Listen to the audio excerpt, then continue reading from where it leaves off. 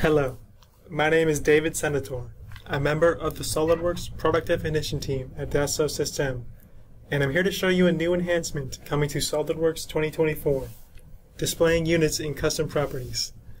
This enhancement was a user-submitted enhancement idea in the SOLIDWORKS Enhancement Ideas community.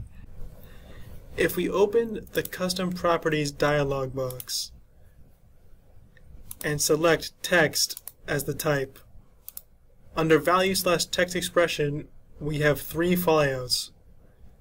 So now users can select a property as well as the unit for that property and have it displayed.